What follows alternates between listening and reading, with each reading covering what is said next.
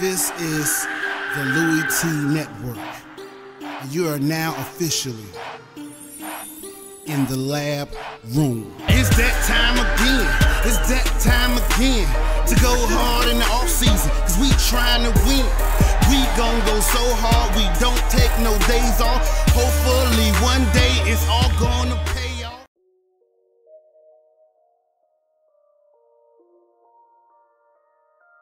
Who else could it be but me, your man, Louie T? Welcome to the 2017 NFL Draft Wrap-Up Series, where your man Louie T aims to break down all 32 teams in the National Football League's 2017 NFL Draft using our baseball grading scale. Single, double, triple, home run. There are no strikeouts here in the Draft Wrap-Up Series, so you cannot tell how these players are going to pan out, and I don't want to discount any of these young men before they get their chance in the National Football League. And so we will get a score for each and every single pick made by said team, divide by the number of picks, apply bonuses when necessary, which will then yield us a final overall score for that team's draft. We'll then move on to the next team in the series picked by you. That's right, you, the viewers out there, are in total control, as this is the up format. You pick, you, the viewer, are in total control by simply being the first, not the second, not the third, not the 23rd, but the first person to comment in the comment section of the video with two things: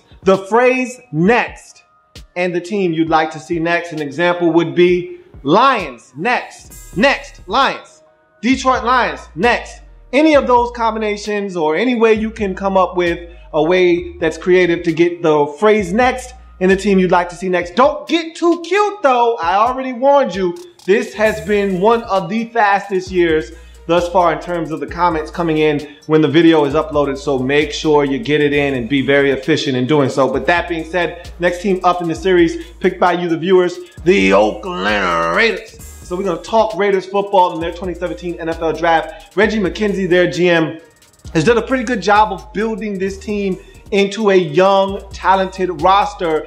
That's why the Raiders were one of the most dangerous teams in the AFC conference until the Derek Carr injury at the end of the season. So this is one of those teams with a couple more drafts, a couple more really good selections made by Reggie McKenzie, could put this team over the top and potentially have them challenging the New England Patriots for the mantle of best team in the AFC. This is one of those drafts I look at and I question a lot of these picks, but the first two, not a lot of question marks for me there. Let's start with the first pick in the Raiders 2017 NFL Draft. 24th overall selection, Ohio State cornerback Gareon Conley is the selection.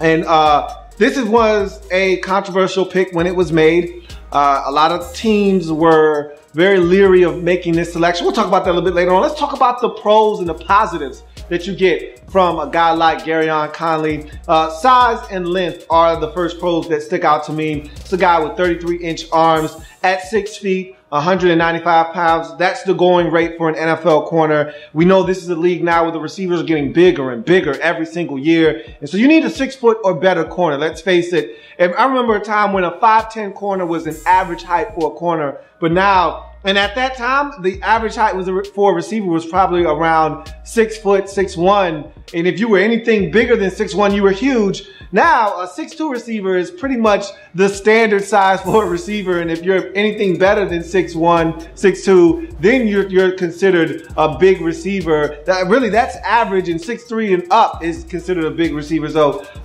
the times are changing, and so that's a position that has changed in terms of size and length. And having a 33-inch arms to go with the 6 foot frame, that's a really good size for an NFL corner. Athleticism.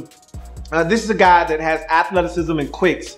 4.44, that Moses Malone 4.44 40. That's a great time at 6 feet with 33-inch arms. I love Gareon Conley. He's one of my favorite corners in this draft, and I'll talk about why he jumped off the radar at me last year when I was watching a guy like Eli Apple. He stood out to me then, stood out to me this year, and we'll talk about that. And the athleticism and the quicks, part of the reason why I fell in love with his game watching him at Ohio State. Ball skills. Okay, in order for me to really like you as a football player at the cornerback position, you gotta have ball skills. And the best way to have ball skills is to be an LLCer. So I'll go ahead and combine those two pros for Gareon Conley, because in order to excel at the next level as a cornerback, you got to be able to look, locate, and contest the football. Garyon Conley does that. And the ball skills that I talked about is a little bit of proof as to him being able to look, locate, and contest. 6 interceptions in the last 2 seasons. Had some big plays in the playoff game last year against Clemson. First possession of the game, Mike Williams slips and falls. He picks off the football. He's a guy that in different coverages, and that's the next pro, so let's go ahead and talk about that. Comfortable in multiple coverages and schemes. So if you're one of these teams that you want to play a lot of man-to-man coverage and you're going to leave your corners out on the island, Garyon Conley, perfectly fine with that. If you're a team that loves to play trap coverages and you want to make it look like it's cover 3, but your corner is going to kind of trap a little bit, come back under, playing a little bit of cover 2, he's comfortable and fine doing that as well. You want to play some cover 3, have him with his eyes on the quarterback, keying quarterback's eyes, but staying deeper than the deepest in his third. He is comfortable doing that as well. Saw him make a beautiful interception versus Wisconsin on an overthrown football. He's not even in that zone, but eyes on quarterback, sees where the football's going, comes back to the ball, picks it off. Beautifully done. Again, he's comfortable in any coverage you want to put him in. Any scheme you're playing, Garyon Conley, a guy that can get it done for you. He also, to me, is a proficient blitzer. They blitzed him quite a bit at Ohio State off the corner. You don't see this very much in the NFL because you got to come from such a long ways. Unless you're blitzing from the slot, you don't see guys blitzing off the corner very much in the NFL, but some defensive coordinators still believe in that philosophy of blitzing from the cornerback position. He does it very well, times it up well, gets to the quarterback well. So I think he's a very proficient blitzer, a guy that if you feel like blitzing from the corner would be a designated choice and option to do so. Also, he's a willing tackler. All right, I think he could be a little bit better in this realm. I think he could do this a little bit more aggressively, but he's willing to sacrifice and throw his body in the mix. He's willing to get his hands dirty. I can appreciate that. We'll talk about his tackling and some of the things I think he needs to adjust and be a little bit better at as we get to his cons, but he's willing, and that's half the battle at the cornerback position, is being willing to throw your body in the mix. And Garyon Conley is willing to do exactly that. And then this is my favorite thing. This is part of the reason why I became so attached with Garyon Conley at Ohio State. It started for me last year, is this final pro. He's got the other cornerback mentality. What I mean by the other cornerback mentality, it takes a special breed of corner to be the other guy, okay? Because you can do one of two things when you're the other guy. You can wilt under the pressure of being the other guy, or you can excel. You can take that challenge on and become a better player because of it. Oh, you want to target me because you're going away from Eli Apple? Oh, you want to target me because you're going away from Marshawn Lattimore? Okay, I will show you better than I can tell you. Those 6 interceptions and his play consistently opposite of guys that teams did not want to throw against. Eli Apple did get a ton of targets last year. They came after Garyon Conley. Marshawn Lattimore didn't get a ton of targets his way in 2015. They came after Garyon Conley, and he stood up to that challenge week in and week out for the Ohio State Buckeyes.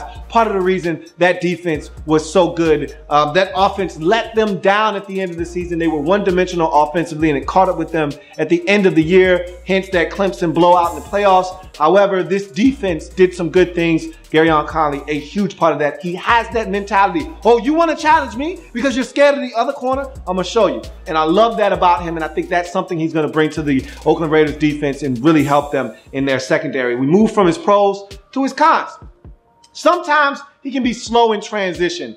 He's one of these guys that he gets stuck in his back pedal a little bit sometimes, allows receivers to eat up his cushion, and that transition from back pedal to turn and sprint sometimes can be a little elongated. And if you get one of these receivers and a quarterback that are in sync, let's just throw out a combination like a AJ Green and Andy Dalton, and they're hitting on all cylinders in this particular game, and AJ Green gives him a stick nod and gets to the top of his route, and he's going on the go route. And Garyon Conley's kind of stuck in the mud on that turn and that transition from back pedal to sprint. This isn't college, okay? You're not playing against Illinois. You're not playing against Penn State where you're going to be able to recover because the ball is slightly underthrown or this receiver isn't that great and isn't going to go up and get the football. You make that mistake, you're going to be looking up at the scoreboard, giving up 7. And so I think he needs to be a little bit more smooth in that transition. Sometimes he can get a little stuck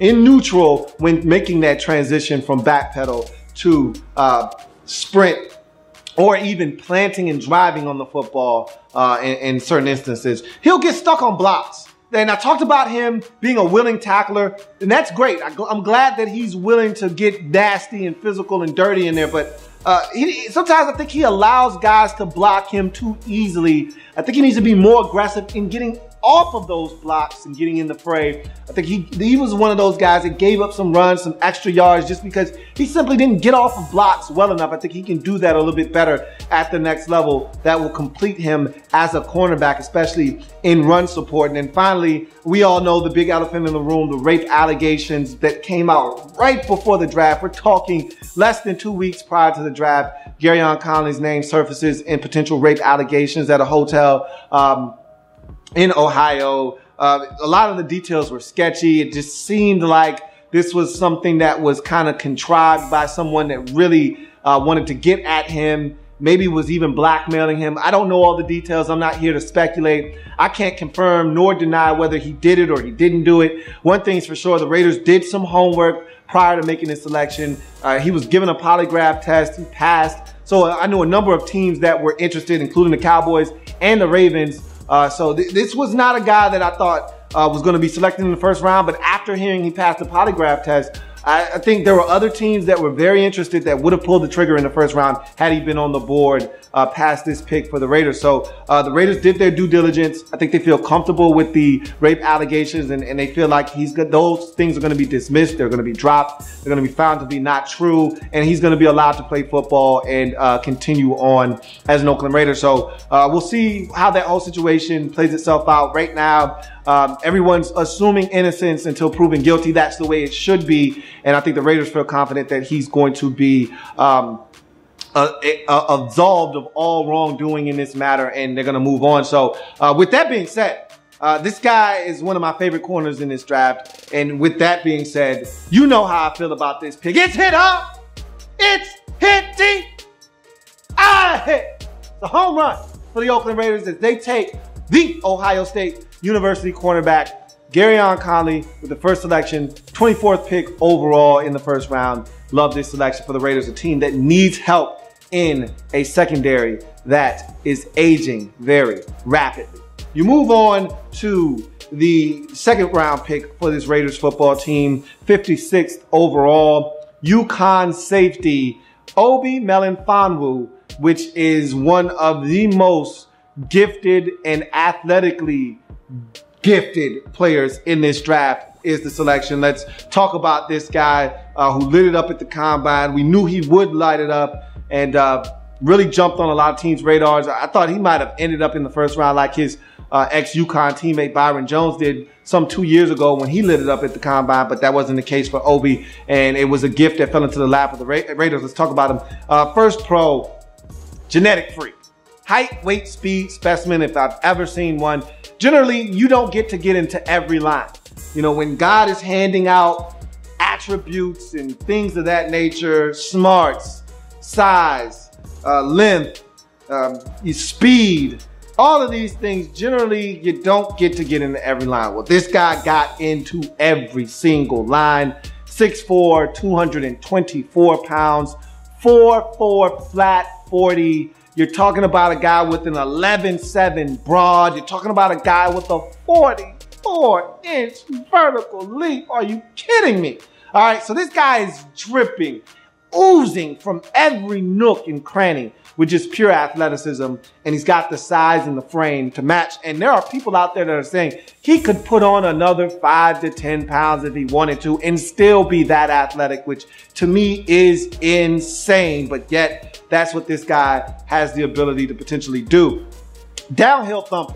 With all of those measurables, you get a guy that is physically inclined to hit you. Okay, he will come downhill 15, 20 yards off the pace, and he will smash you. He is not afraid to put his helmet in your chest and drive you backwards, which is what you're supposed to do with that kind of imposing size at the safety position. He's not afraid to unload on a ball carrier. Outstanding range. I just talked about the 4.4 speed and his ability to come downhill. It's evident that this guy has just limitless range, okay? If he makes up his mind that he's getting from point A to point B and there is no hindrance, no blockage from him getting from point A to point B, he's going to get there in a hurry. And there's nothing that's going to stop him in terms of athleticism. There's no limitations there. He can make up a lot of ground in a little bit of time. And that range is just tremendous on the football field. And you can see it when you watch tape of Obi Melifonwu. Ball skills, all right?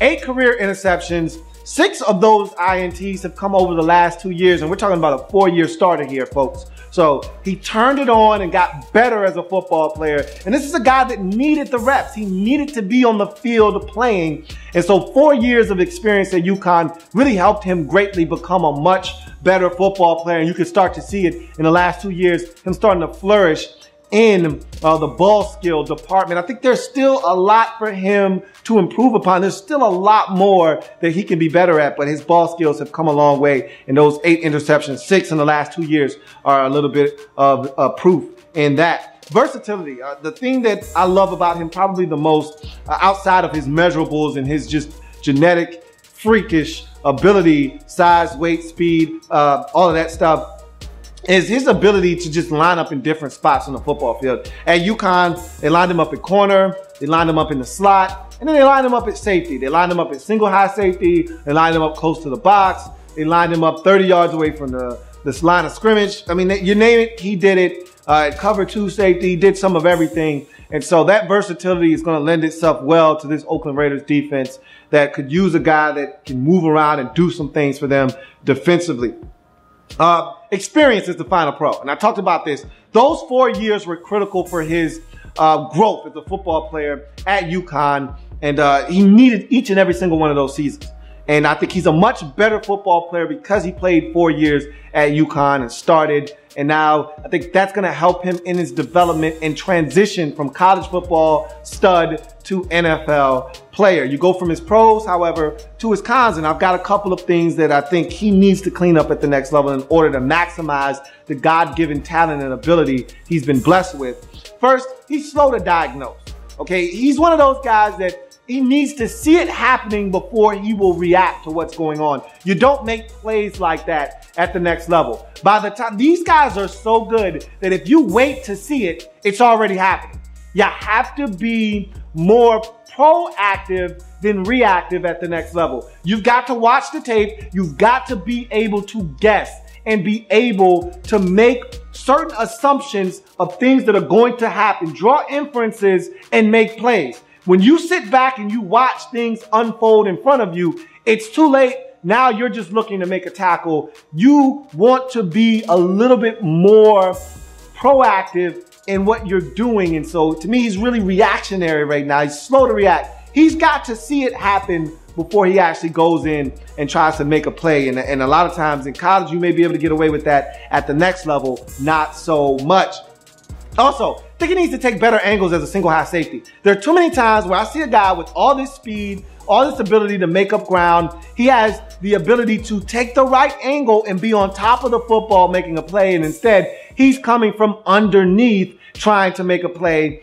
As a single high safety, there's no reason for you to allow a play to get behind you, especially with that kind of speed, that kind of size. You should be in a position to make plays on the football quite often and from the top of the play, not underneath, not behind the receiver, not behind the defender, but on top. And too many times I feel like he's taking poor angles to the football, which is allowing receivers to get behind him and forcing him to have to make acrobatic plays to get to the football. Shouldn't be the case. He should be in great position with that speed, that size. If he takes proper angles, he will be in a position to make plays on the football a lot more often. And then finally, there are a couple of things that I think he needs to do better. One, stop being blocked so easily. For a guy his size, I feel like he allows himself to get blocked way too easy in the run game. I think he needs to be a little bit more physical when taking on these blocks, be able to dodge some of these blockers and get to the ball carrier a little bit more effectively. And finally, he's too big, he's too long, he's too athletic to not high point the football. Too many times I see this guy jumping in the air to catch it with his chest. I don't know if he's comfortable catching it with his hands or not. I did see him pick off a couple of passes with his hands. I'd love to see him go up and high point the football. There's no reason you're 6'4", 224 with a wingspan out of this world and you're looking to jump only to catch the football, cradling it up here by your chest. You should be going up highest point and snap. Nobody else can go up and get it. Only a few receivers in this league can go up 44 inches in vert that are 6'4". There are only a handful of guys. AJ Green, Julio Jones. There are only a few. Des Bryant that can climb the ladder, go up, and compete with a guy that's 6'4" with a 44-inch vert. He should be going up. He should be the first one touching the football in a jump ball situation. And a lot of times, he's not. And so I'd love to see him go and explode up to the ball and then extend and go and get the football. But this is a heck of a football player. I think the best football for Obi Melifonwu is in front of him. In the second round, 56th overall selection, UConn safety Obi Melifonwu for me is a triple. I think the Raiders doubled down in the secondary. You got an older safety in Reggie Nelson. And you saw some of the turnover at the cornerback position. DJ Hayden moved on. And I think Sean Smith is getting older up there in age. He was a little disappointing in his first season as a Raider. I think they realized that they need to revamp the safety position. I was never a Nate Allen fan. He got injured last year. You need some new blood at the safety position, at the cornerback position. And they went and attacked that with their first two picks. And I think there were two really good first picks in this draft. You go to the third round. This is where the draft kind of takes a sharp turn for me, where I start to question. And this is where, if you're a Raiders fan, you just believe in Reggie McKenzie. This is where you say, in Reggie we trust. Starting with this next pick. Third round, 88th overall selection, UCLA defensive tackle Eddie Vanderdoes is the selection. 6'3", 305 pounds is the first pro. His size, he's a big man, and he had to get down to 305. We'll talk about that a little bit later on when we get to some of the cons. But 305, 6'3", that's a good weight for him. He needs to stay around that 300-pound threshold. Does not need to get up into the 315, 320 range. That's when he starts to get himself into trouble. Athleticism. For a guy his size, he's a sneaky athlete. If you watch him on tape, you're like, wow, this guy's moving, okay? 4'9", 40, okay? This guy can move. Don't allow yourself to look at his body type. And if you just look at Eddie Vanderdoes with the eyeball test, you say, this guy's a fat slob. But if you watch him on tape, you're like, whoa, this guy's moving. He's an athlete. Don't allow his look, just first blush, to fool you. This guy's an athlete. Heavy hands. I watched him ragdoll a couple of offensive linemen. Just take them and shake them and discard them. He's got heavy hands and the ability to really make some things happen at the point of attack, which takes me to my next pro. Solid at the point of attack. This guy, heavy hands, the ability to really shock and awe offensive linemen, ragdoll them, toss them out of the way, redirect. There's a number of things that he brings to the table. When he's on, he's a disruptive force up front. He can collapse the pocket. Those heavy hands are good for shocking that offensive lineman and then getting them off balance and allowing him to get up under their pads and drive them backwards. He can collapse the pocket in passing situations. He's got some versatility to him. You can play him at nose. In the Raiders defense, they're going to play him as a 3-tech. So he gives you a little bit of versatility, whether you wanted to run a 3-4, or because a lot of these teams run multiple defenses now, where you're playing some 3-4, you're playing some 4-3, you're playing nickel. And so either way, he's going to give you some versatility. You can use him in a number of different ways if you're the Raiders. And then finally, I think the biggest pro, the reason he gets drafted here in the third round, is his Senior Bowl practices. I think a lot of teams were at the Senior Bowl practices and they were really amazed and wowed by Eddie Vanderdoes' ability to drop some weight, look in shape, and then really beat the hell out of some offensive linemen at the Senior Bowl practices. I thought he really looked good. Thought he stood out in the Senior Bowl practices. He looked like a guy that was a 5-star recruit coming out of high school in California. He looked like a guy that a lot of teams in college football were salivating over and fighting over to get him to come to their school. He looked like the guy that was going to have a huge impact in college football when he was coming out of high school at the Senior Bowl practices. That upside, that little glimpse into what this guy could be when he's in shape, I think is what got him drafted in the 3rd round, really made Reggie McKenzie fall in love with him and pull the trigger on him in the 3rd round. You go from there to his cons. His weight, let's start right there. His weight, and it's like a really, it's a really bad process for him, how he got to where his weight became an issue. It wasn't an issue when he first got to UCLA. He came onto the scene. He was a good football player. He was doing some good things for them at UCLA. And then he tears his ACL in 2015, which is the next con. That's a big injury for him. It really stunted his growth as a football player. And more importantly, it made him heavy. He came back in 2016. He was not the same guy, which is another con, okay? 2016 season in itself was not good for Eddie Vanderdoes. I watched at least 4 games in 2016. Not impressed. He looked slow. He looked sluggish. He looked out of sorts. There were flashes, but they were few and far between. And so if that's the guy you're getting, then you wasted a 3rd round pick. And that's why the Senior Bowl practices were so big for him, because I think they think that they're going to get the guy that they saw at the Senior Bowl, the guy that was in shape, the guy that was motivated, the guy that looked more like the 5-star recruit coming out of high school, and not the guy that you saw coming off the ACL in 2015, in 2016 season that was heavy, that was lethargic, that looked out of sorts. And so, to me, his weight, the ACL tear of 2015 and the 2016 season, all cons, and I think they're all related to one another. So I'm not going to beat him up too much for that. What I will say is that he doesn't have a big enough impact on the game. Even before the injury, I thought his impact was minimal at best. There were times where he would flash, but it wasn't consistent enough for me, from a guy that was a 5-star recruit coming out of high school. So I'd love to see him be a little bit more impactful on a consistent basis. And then finally, to me, he gets off the snap really slow. I think there are too many times where I watch him and everyone else is off the ball, and of the 4 defensive linemen, he's the last one coming off the snap. He's not fast enough. He's not quick enough to come off the ball so slow and still have an impact. And so that's something he's going to have to watch the football. He's going to have to go off of first movement. He's going to have to do something to rectify that, because right now, to me, it's a big issue. But in the 3rd round, 88th overall selection, UCLA defensive tackle Eddie Vanderdoes for me is a double. This is strictly an upside pick. Reggie McKenzie is banking on getting the guy that he saw at the Senior Bowl and not the guy that we saw in 2016. I can't be assured of that the Senior Bowl is such a small glimpse into the window of who a football player really is.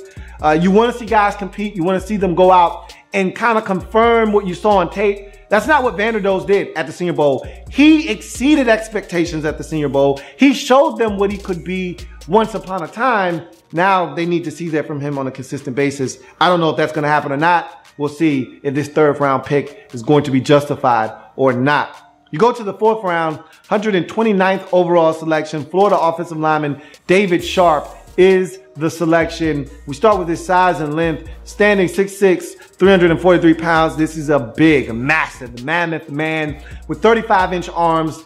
Tells you all you need to know in terms of size and length and why those are pros for him at the next level.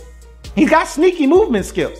When you watch him, you say, okay, this guy's 6'6", he's 343, he can't be that good of an athlete. But when you see him get out on the edge, I'm like, wait, this guy's moving. Okay, a couple of those tunnel screens, a little bit of those bubble screens, a couple of running back screens. You watch him against Tennessee, they get him out on the edge, and he is just getting out there and mollywhopping guys. And so he can move. Sneaky movement skills for a guy that's damn near 350 pounds. He anchors well. Look, if you're 6'6", 343, your ass better anchor well. You better be able to dig your heels into the turf and say, hey, you're not moving me, okay? You're not going to move me and jack me up, put me on skates, and get me into the lap of the quarterback.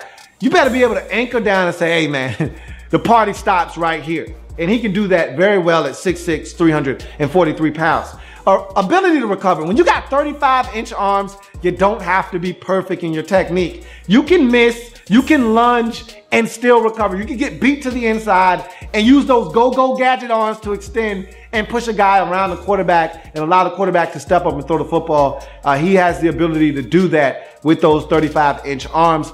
Flexibility, not necessarily from the collegiate level. He didn't play multiple positions while at Florida, but I think that at the next level, you're going to have to use this guy as a guard, I think. I don't think this is a guy that's going to be able to survive outside at tackle unless it's in a pinch and you need a guy to step in for you. at the tackle position. He may be able to do that for you, but I think he's going to be more suited as a guard at the next level. We'll find out. The Raiders have a huge hole at right tackle right now. I think that's a position that they feel like they need to address. And I think they may feel like David Sharp could be that guy for them. And that may be the case. I just don't think necessarily that is the case, but we'll find out. We'll see what they have in store for him.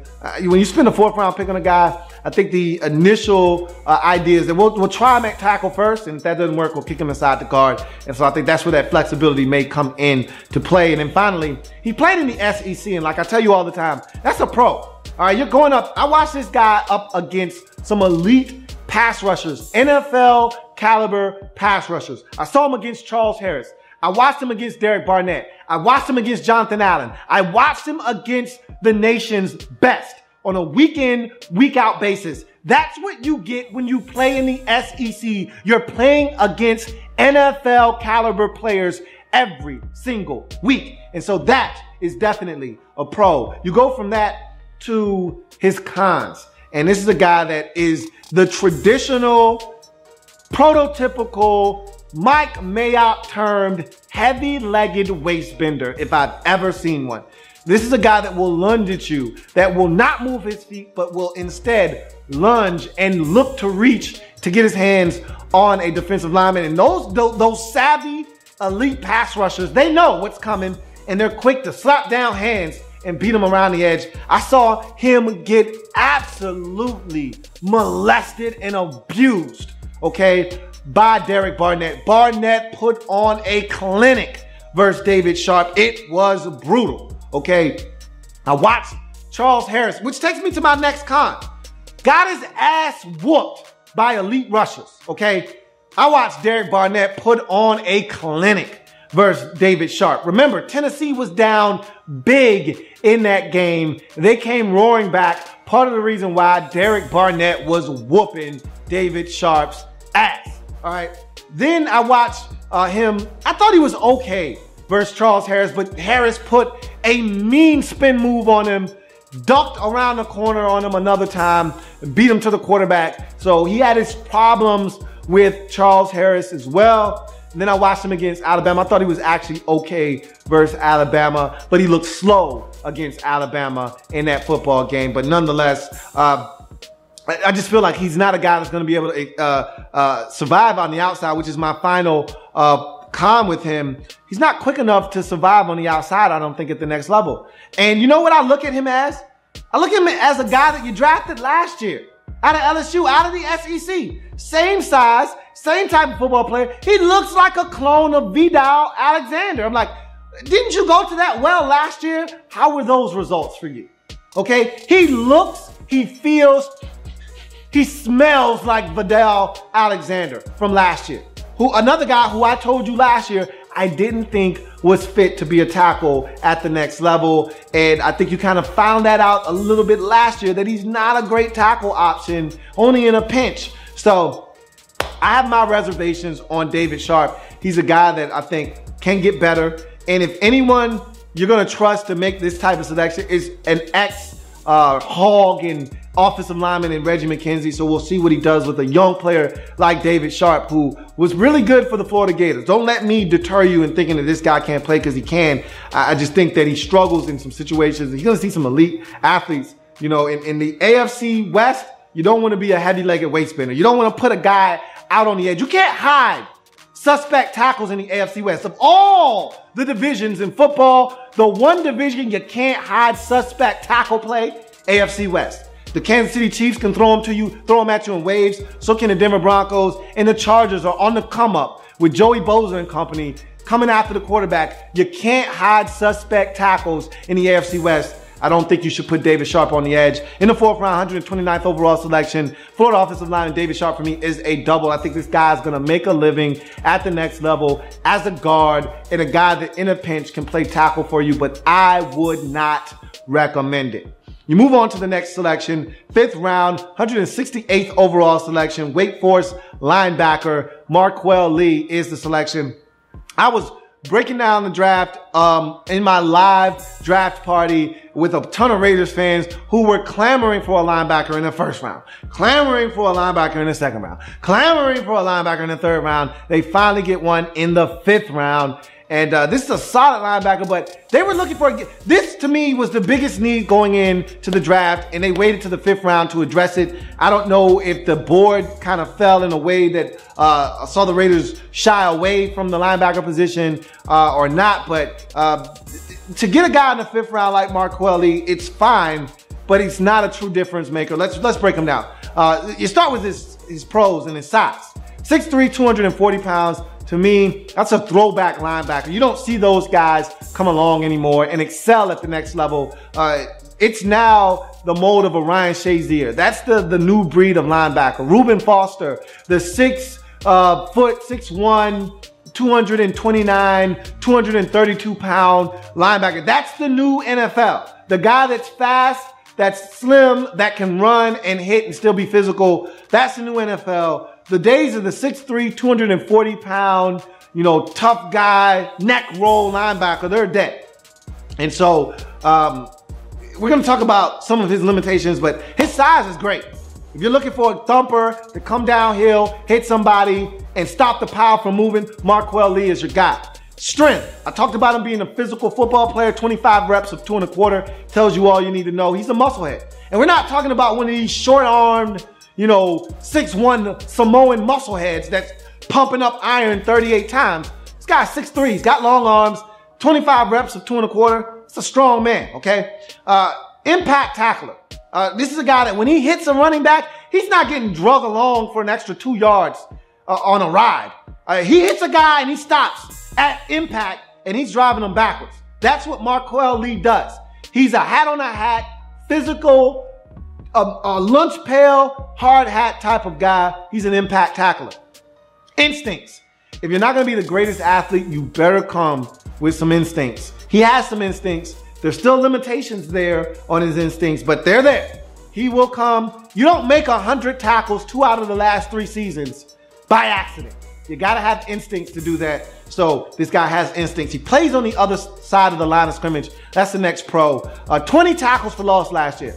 He damn near doubled his entire collegiate output, 42 for his career. You're talking about a guy that 4-year starter at Wake, 42 tackles for loss, 20 last season. Guy's putting in work. So he does play on the other side of the line of scrimmage. Capable blitzer, 7.5 sacks, 14.5 for his career. So a guy that doubled his career output last year, or halved it, I should say. Did a really good job of getting to the quarterback from the inside linebacker position. So that means he's a capable blitzer. I'd like to see him have a little bit more wiggle, but that's just not a part of his game. But he does get home. If you create a crevice for him, he will get home and he will get to the quarterback. Brains of the defense. This is a guy that you watch him on tape and he's barking out the signals. He's the green dot guy at the next level. He's lining everybody up. He's going down and he's tapping that defensive lineman. He's screaming orders to that safety to scoot over a little bit. He's telling the corner, hey, we're switching to cover 3. He's that guy. He's the brains of the defense. He's the brains of the operation. I love that about Marquel Lee. Heavy collegiate production is the last pro.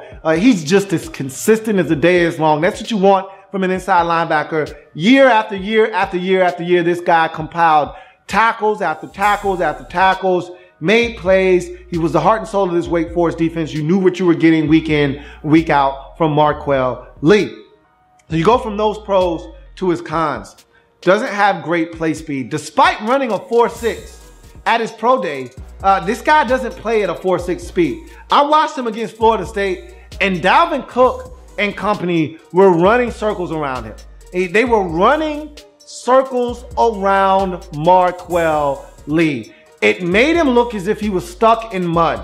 There were times where they would get to the outside, he'd have the angle, and Dalvin Cook would just beep, beep, and just straight road runner Wild E. Coyote. And that's what Marquel Lee looked like. He looked like Wild E. Coyote trying to keep up with the road runner, and he didn't stand a chance. And so that scared me.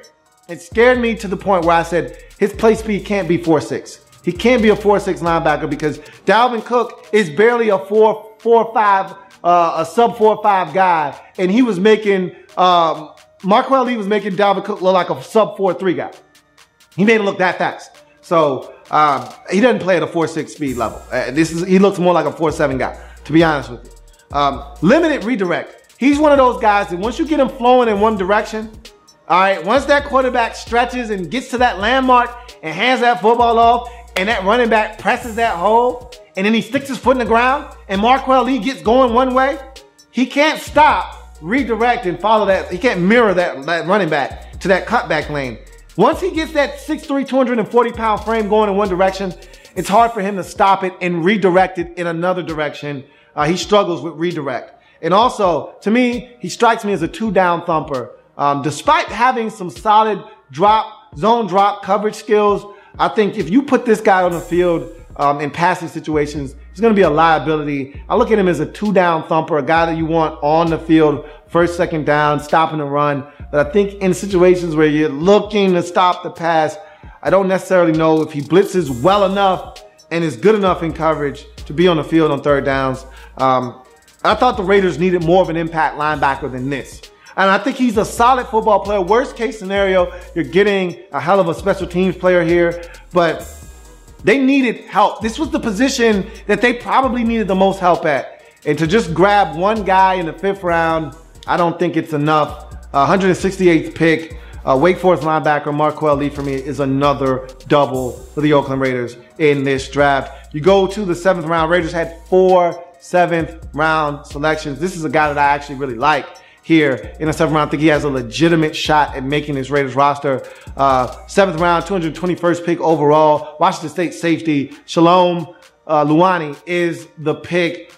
This is a guy that I first watched him against Boise State. And I actually watched this game on television, and number 18 just kept jumping off the screen at me. I didn't go as far as to figure out who he was. I just said, damn, 18 was pretty impressive tonight. And it turned out to be Shalom Louie. And this is the guy that I said, man, I think this guy is just someone that's around the football a ton and is a guy that's going to make some NFL roster, even if it's not this Raiders football team. Let's talk about him. 5'11", 202 pounds. He's a good athlete, all right? His size isn't going to jump off the screen. Normally, size is the first pro. It's not the case here, but he's a really good athlete. 4'5", 540. He can run. When you watch him on the field, he can run.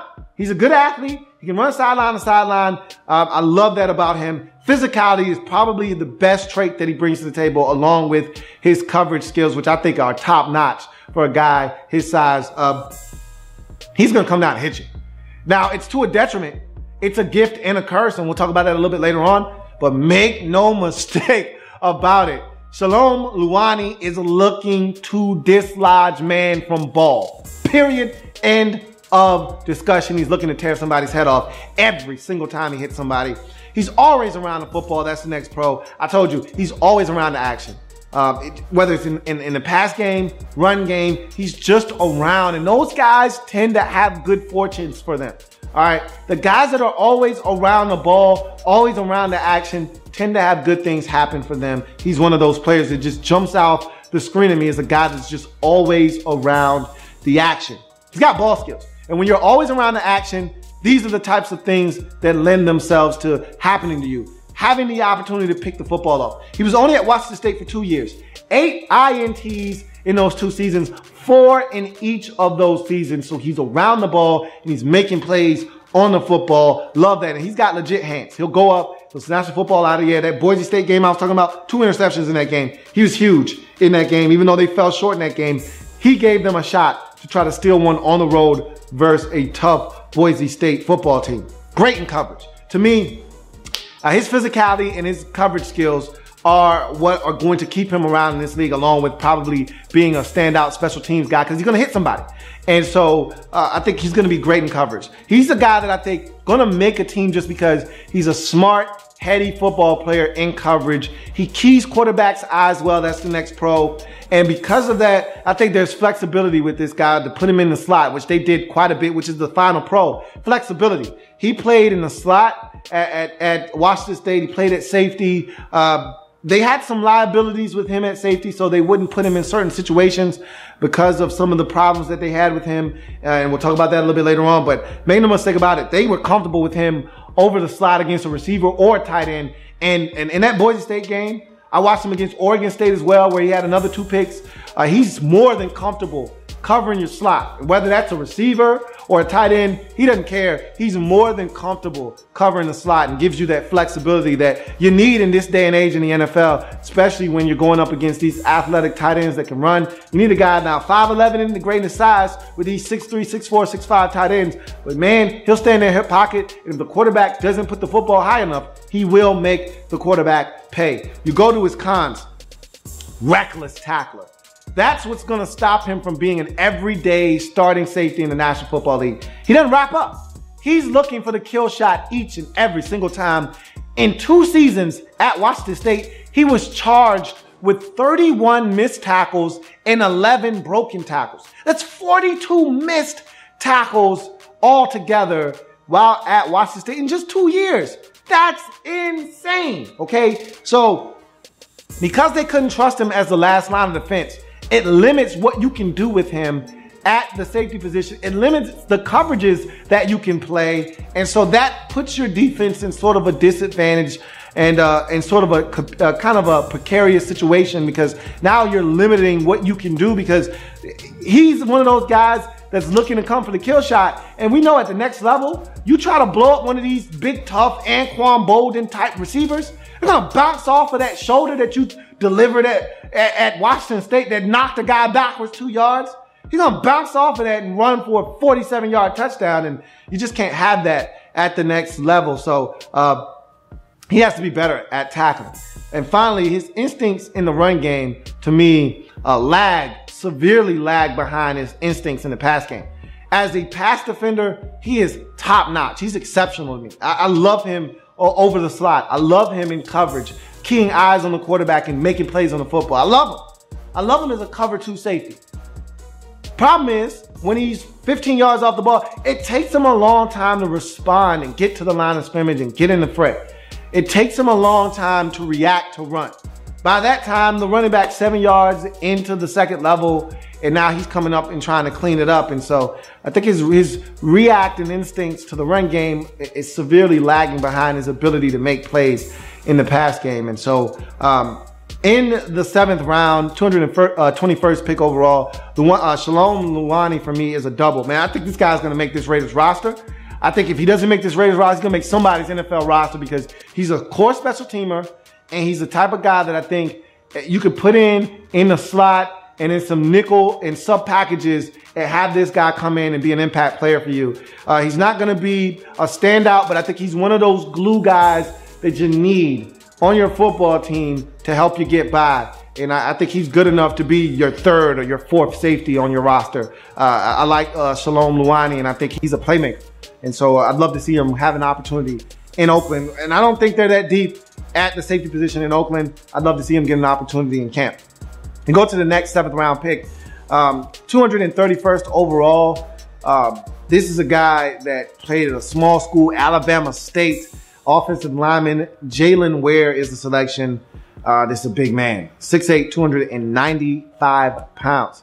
So size and length right there off the bat, first pro, 34-inch arms. At 6'8", this guy is massive. Got some athleticism. He's a lean body guy at 295. We'll talk about that a little bit later on, but he can move. And then when you watch him on tape, he's just absolutely mauling guys in the run game, in the screen game. He's getting out in front, and these guys want no part of him. And again, he's playing at Alabama State in the SWAC. You know, these guys don't want any part of this freight train coming their way. 6'8", you know, damn near 300 pounds. They don't want any part of it. I'm watching him devour, 6'1", 215-pound defensive ends. It was a joke. So he's got some athleticism. He's got patience and the ability to mirror very well. He's not one of these guys. We talked about David Sharp and him being a heavy-legged waist bender, him overextending and being anxious to try to get his hands on a defender. Jalen Ware is the polar opposite. He's in his stance. He's ready to go, but he's not going to jump at it. He's not going to jump at a defender. He's going to wait until that defender gets into that threatening zone, and then he's going to put his hands on him. And so he does a really good job being patient, staying the course. And then when he needs to engage and deliver a solid blow, he does it with those 34-inch arms. He's got the ability to recover, and that's what length does for you. That's why when you talk about tackles and scouts looking at these guys, that's why it's got to be 33-inch arms or better, because they're looking for the ability to recover. They're looking for you to be able to get your hands on the defender before they get their hands on you. And if you miss or if you're slow off the ball, you got to have the ability to recover and push a guy around the quarterback and allow him to step up. And he has the ability to do that with those 34-inch arms. And finally, he dominated the competition. You know, my one requirement of any small school guy, dominate the competition. I don't really give a damn who they put you in front of. Dominate the competition. He did that at the FCS level, in the SWAC at Alabama State. So all he could do is do what he was supposed to do, and he did that by dominating. Cons. He needs to add some more pounds to his frame. That's a given. You can't be 6'8" and 295. Those two terms don't go together. That's like a guy in the NBA being 6'10", but 210 pounds. That can't happen. That's disproportionate, okay? He needs to be 315 pounds. If you're a 6'8" guy, you should be like 315, 320. All right, so he's got to put on some weight, and they're going to do that. They're going to put some more pounds on his frame. That's not something that I really worry about. To me, he's laid off the snap too often. You can get away with that in the SWAC, all right? You can't get away with that in the NFL. Not in the AFC West. Not with Von Miller, not with Justin Houston, not with Joey Bosa. You can't get away with that. If you're gonna be a guy that's gonna play at this next level, you're gonna have to get off the snap on time. All right. He's got to be better at that. He got away with it at Alabama State because he's 6'8". He got 34-inch arms, and it's the SWAC. He didn't see one NFL caliber player his entire career at Alabama State. He opens up too soon. And there were a couple of times I saw him beat to the inside, watching him on tape. But he did a great job of recovering, you know, and you can get away with that. But, you know, if you open up your hips to the outside and then the guy goes inside, if this guy's got elite quickness, you know, Shaquille Barrett does that for the Denver Broncos. All right. You're not going to get back to the inside and be able to push him around. You're beat. Okay. All right. So that's something he's going to have to clean up. You can get away with those types of things in college. You can't get away with these. He's got to be able to stay balanced and not open up his hips too soon and not feel threatened to speed to the outside, open up too soon and give it up to the inside. And also his final con, level of competition. I'm not going to kill him for that. We know what it is.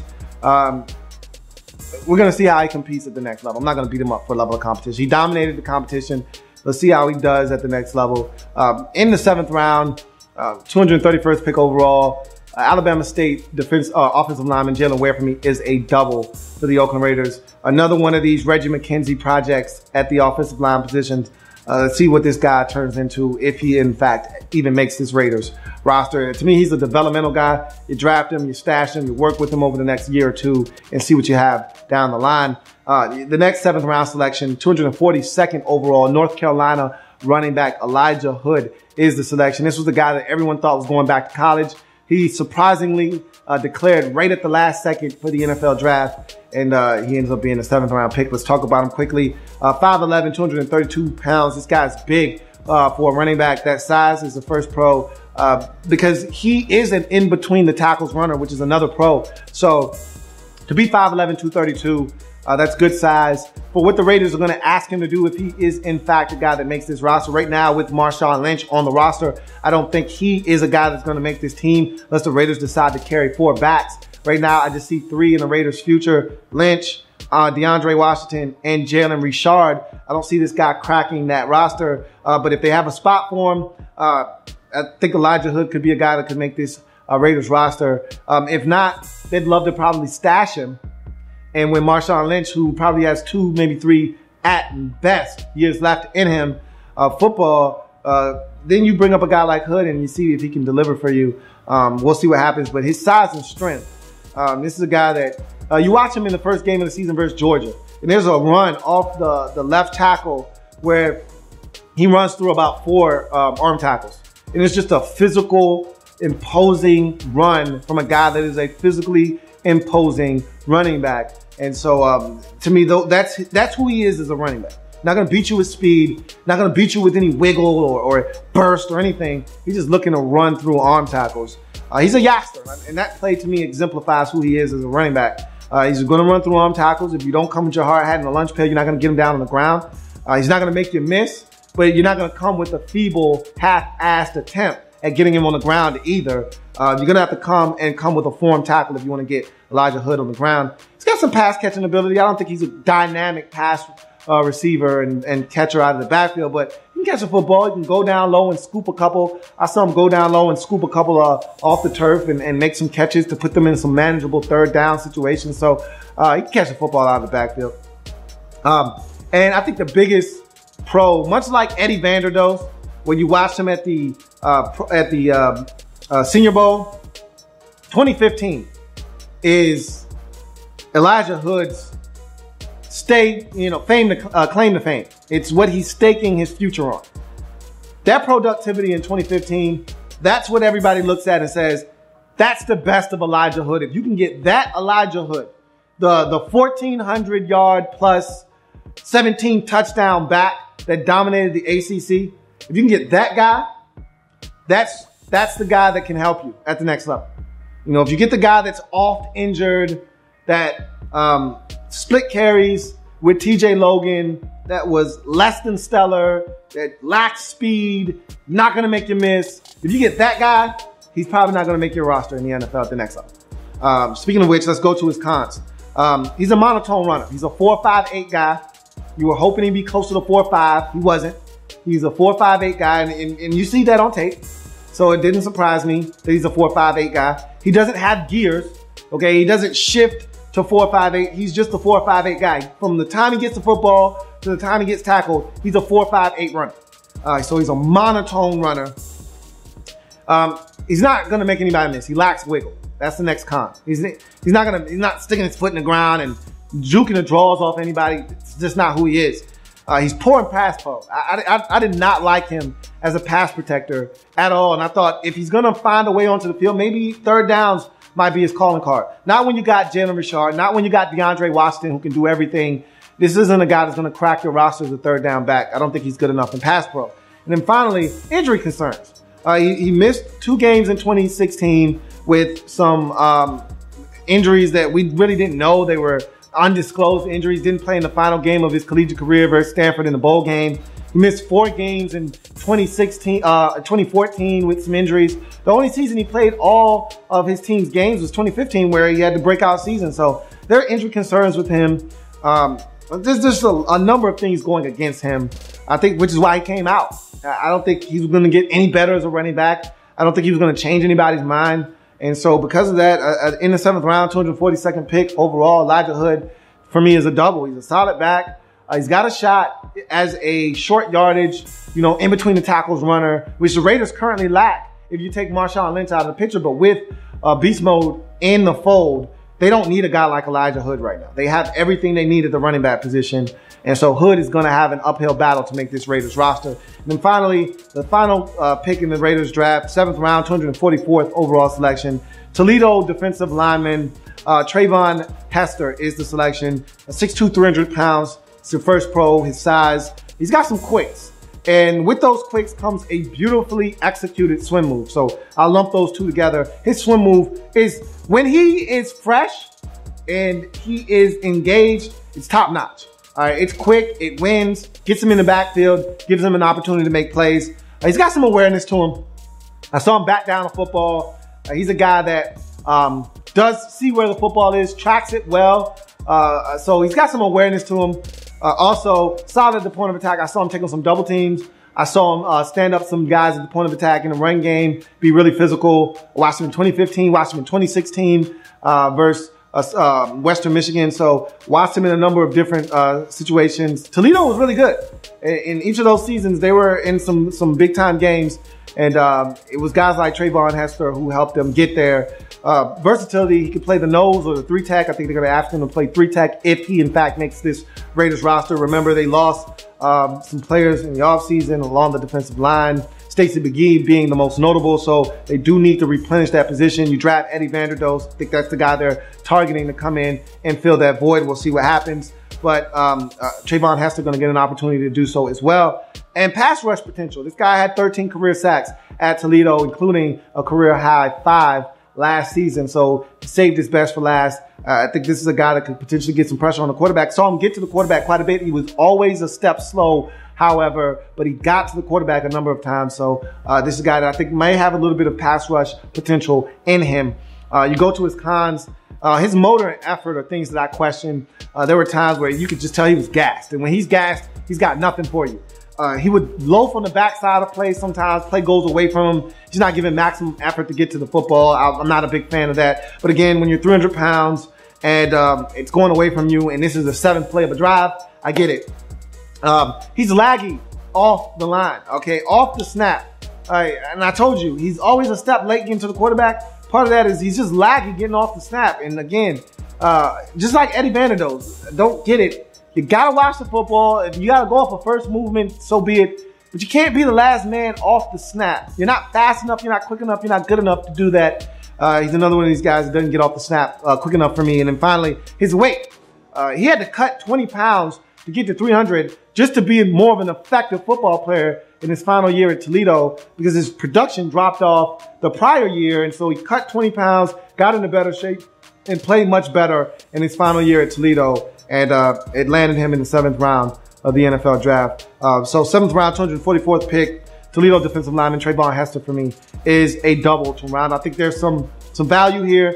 A guy that I think can do a little bit of something. We'll see if he is able to develop and grow in Oakland and potentially make this roster as we round out the Raiders 2017 NFL draft. There are some questionable picks in here. I think these are a lot of, we're just going to trust in Reggie and his ability to identify talent. He's done a great job since coming on as Raiders GM, but there are some picks that I question. I question the Vanderdoes pick. I thought you could have used a linebacker there instead of waiting to the 5th round. I question the David Sharp pick. He looks just like Vidal Alexander to me. I didn't think you needed another one of those guys. We'll see what David Sharp ends up being for you.